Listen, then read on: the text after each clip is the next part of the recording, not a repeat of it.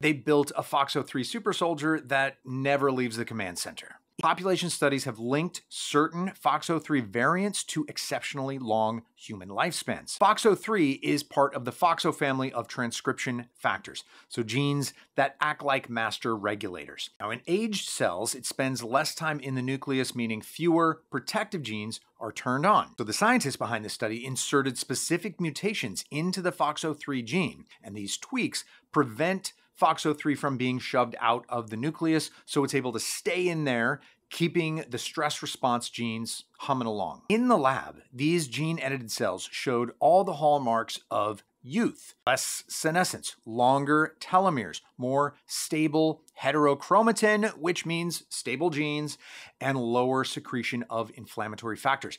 Additionally, these SRCs pumped out exosomes enriched with antioxidants, anti-inflammatory molecules, and metabolites like spermine, which is known to delay brain aging in mice. These exosomes reduce inflammatory markers like IL-6 and TNF-A, and they lower DNA damage signals and rejuvenate immune cells.